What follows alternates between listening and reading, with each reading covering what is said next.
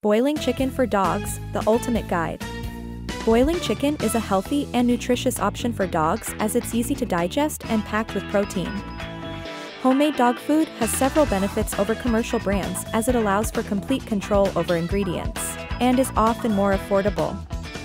Choose chicken breasts for a high-protein and low-fat option, or chicken legs or thighs for a more affordable option.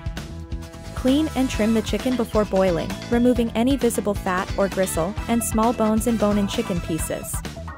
Add enough water to cover the chicken by at least an inch or two, and season with herbs like parsley or rosemary for added flavor and nutrition. Boil the chicken gently for about 20 to 30 minutes until fully cooked, checking the internal temperature with a meat thermometer. Let the chicken cool down for a few minutes before removing it from the pot to avoid burns. Shred or chop the chicken into smaller pieces for easy handling, and mix it with brown rice, sweet potatoes, and green beans for a well-rounded meal.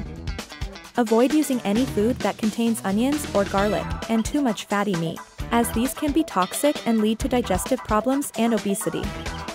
Store leftover boiled chicken properly in the refrigerator for 3 to 4 days or frozen for up to 6 months, and thaw it overnight in the refrigerator before reheating it thoroughly.